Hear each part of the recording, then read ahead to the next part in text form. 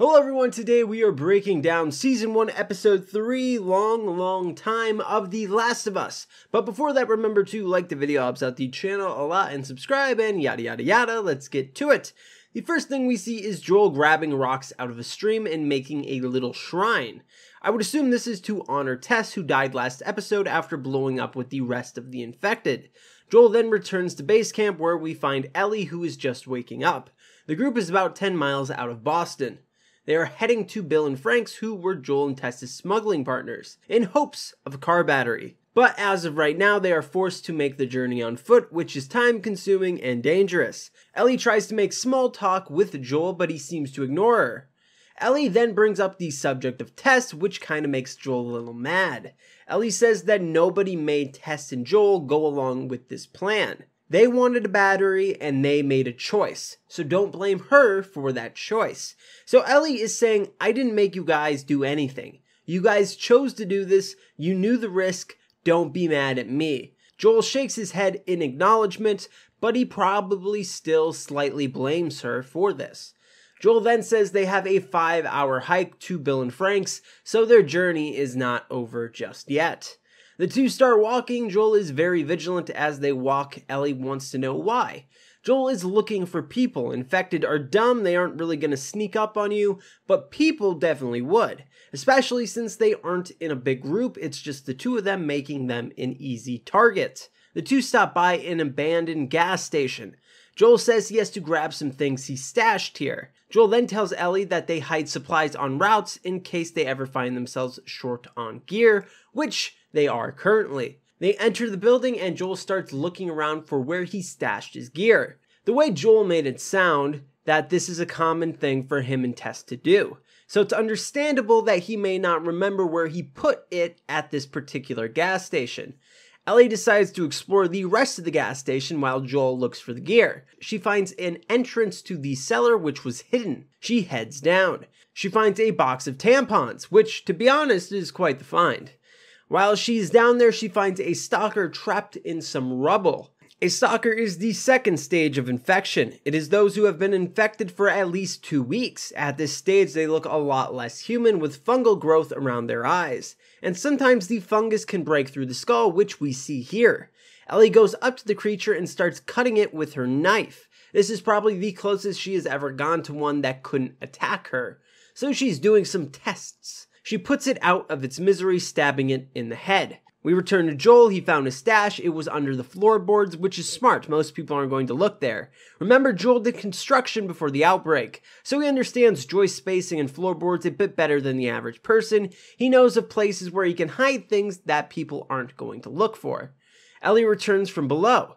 Joel is stashing the AR he got from the Federa soldier in the first episode. Ellie wants to know why. Joel explains that there isn't much ammo out there for this thing, so it's basically useless. In the Last of Us world, ammo is scarce. They don't have infinite ammo like other zombie shows out there. Carrying an AR around is just extra weight. Might as well leave it here until a purpose arises for it. The two continue walking. They talk about the virus and how it spread. Joel tells Ellie the theory he has heard over the years, that the cordyceps virus mutated and got into the food supply, got into something basic like flour, and then those brands of food that use flour were sold around the world. Things like bread, cereal, and pancake mix. Now, him mentioning pancake mix is important. It was what Sarah, his daughter, was going to make him for his birthday right before the outbreak. So Joel was nearly infected that day, but luckily they didn't have the pancake mix, so he was safe. He explains if people ate enough of the tainted food, they would get sick and then would start biting. And then you have a global pandemic on your hands. Joel wants to cut across the field. He does not want Ellie to see what is ahead. Ellie, of course, now has to see what's ahead. They walk and see a bunch of charred bones. Joel explains that the government was evacuating the small towns in the area and told them they were going to the QZ, if there was room. If there wasn't room, they were going to be then shot and burned, which, of course, they didn't know that was an option when they got on the truck. Ellie asked why they just didn't leave them alone. And Joel says that dead people can't turn and spread the virus. So yes, it was a very crappy thing for the government to do, but in their mind, it was for the greater good. In the next scene, we have a flashback to 2003, about 4 days after the initial outbreak. The government is evacuating a small town. The people who got on this truck are the ones we saw in the bone pile. We are first introduced to Bill here. He has cameras on the outside of his house and is monitoring everything that is happening from his bunker.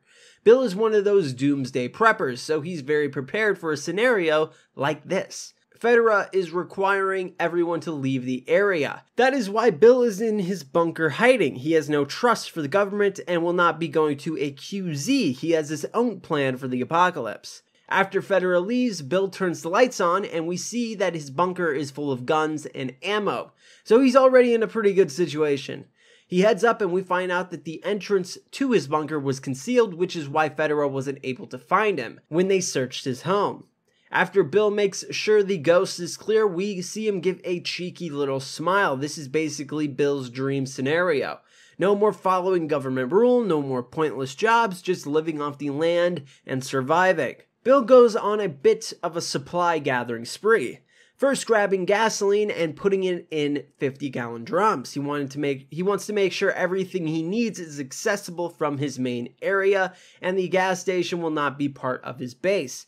He then hits the Home Depot real quick, picks up a bunch of different supplies, galvanized fencing, 2x4s and wire. Now, I would think the Home Depot would have been pretty well looted at this point, but I guess not. Bill has a plan of how he wants to set up his base. Now all he has to do is do it.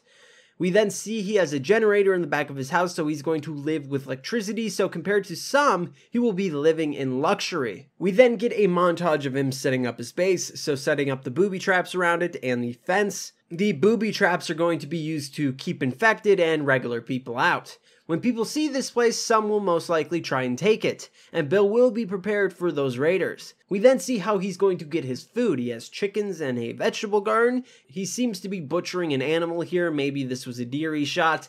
I can't really tell, but I don't think it's an animal that he is raising. We then see Bill eat a pretty gourmet meal. He even has wine. Once again, living the life of luxury. He's probably living better now than before the pandemic, to be honest. We then see that Bill has motion sensors all around the perimeter of his base. It goes off and Bill goes to the cameras and sees an infected heading his way. But the infected gets taken out by one of his traps and dies immediately. We do another time jump. It is now 2007. We see Bill has an electronic code on the entrances to the town. He doesn't even have to get out of his car to do it, which I think is pretty fancy. He seems to have made another Home Depot run. He has a bunch of supplies in the back of his truck and boat. Once again, I think Home Depot at this point would have been looted, especially after another 4 years, but apparently not. Bill is in his bunker when his motion sensor goes off. It seems that one of his traps was sprung again, but this one is just a big hole. So he will have to go outside and finish whatever was caught. Bill heads out and we hear a voice from the hole saying, "I'm not infected." Bill realizes it's a person and he starts to look to the tree line, worrying there could be more people and that this was a trap. The man is just trying to get to the Boston QZ. He was at the Baltimore QZ, but it was destroyed. The man in the hole is Frank, which we know becomes Bill's partner. This is how the two first meet. Bill gets a ladder for Frank to get out, and he tells Frank which way Boston is, and tells him to go. So we see Bill isn't a monster. A monster would have shot him there and now. Bill just wants to be left alone. Frank convinces Bill to give him some food. First, he hits Bill with those doughy eyes. Bill brings him in. Frank even gets to take a hot shower.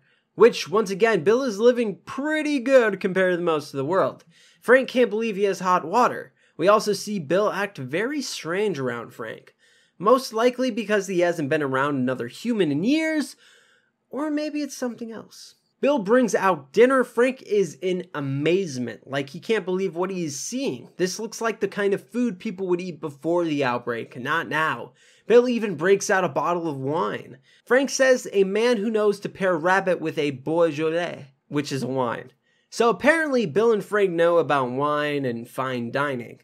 So they got some stuff in common. I think there's a part of Bill who enjoys the company because humans, even introverts, need the human connection every once in a while. Without it, you kind of start to go crazy. Frank is about to leave, but he wants to play the piano first. He finds a song that he likes. It's called Long, Long Time, which I gotta be honest, I've been listening to that song on repeat since seeing it in this episode. It's an awesome song. Also, I love this scene. I'm a sucker for pianos. Frank starts playing it, but isn't great at it. Bill tells him to stop, not this song. Frank kind of figures out that this song means something special to Bill. And Frank tells him that he will go after Bill plays it for him. Bill plays it beautifully, a real tearjerker. Frank asks who the girl was. Bill says there isn't one. And then Frank leans in for a kiss. Bill's a little scared at first. He's a little hesitant. This is the first time him being with a man. But he does embrace it. He has always been gay, but has never felt comfortable enough to let it out. The two continue in the bedroom and have the sex. We get another time jump. It is now 3 years later, so Bill and Frank are together now. They're having a bit of an argument. Frank wants to spruce up the place, paint the house, and mow the lawn, and Bill thinks that is dumb, which I agree. There are more pressing matters than appearances. Frank then drops a bombshell on Bill saying that they are going to have friends here. It turns out Frank has been communicating with somebody on the radio, and he wants to invite them over, and he does. Those friends turn out to be Tess and Joel. You could tell that they are younger, their hair hasn't grayed yet, like in the current timeline, and we find out that Tess and Joel have been together a long time, at least 10 to 13 years. Joel's probably struggling internally with her death. He's shoving those feelings down inside. He doesn't have time to grieve is the problem. He has to make sure he and Ellie survive their trip. At the dinner, Bill has a gun on the table. He does not trust either of these strangers. The dinner is about working together. So this is where they discuss smuggling goods in and out. Tess and Frank leave, and Joel and Bill discuss business. Joel says there are things they can help each other with. The QZ has machine parts, medicine, books. Their partnership would benefit both sides. Tess and Joel head out. Before they do, Joel tells Bill that there will be raiders who will come for this place. They will be armed and they will come at night. Bill says they'll be fine. This place is like paradise compared to most of the world. Of course, people will want to take it.